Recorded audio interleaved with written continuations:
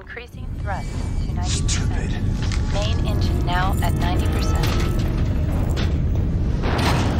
Out! You get out! Get out! Get out! I'm out, jeez.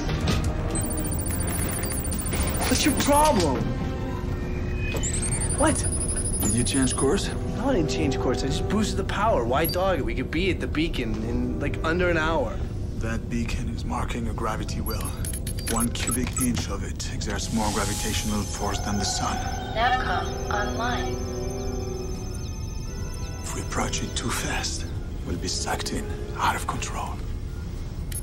If I don't realign our entry vector, we are not going to make the jump. What happens if we miss? We die.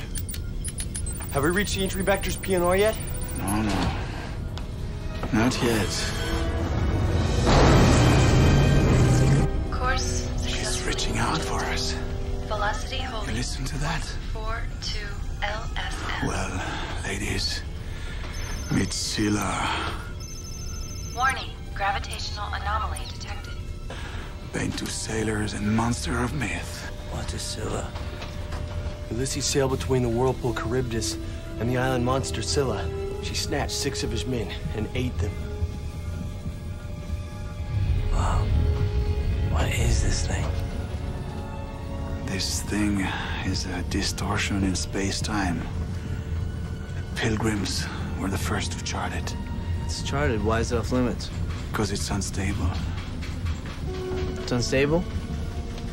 Whoa. It's unstable. We're gonna jump it? Navigational computer just went offline. I'm on it. Yes, sir. You take the helm. What? I never made a jump before. Good time to learn. That's good. I don't like this guy.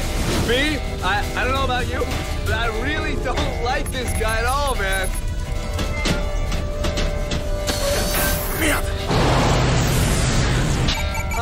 Mr. Tiger? Yes! 10 seconds to jump, sir. So if you don't get that computer back online, sir, this unstable gravity well is gonna suck us in 1 molecule at a time, sir. Navcom online. Get your course, Mr. Blair! Vector 1 entered into confirmed.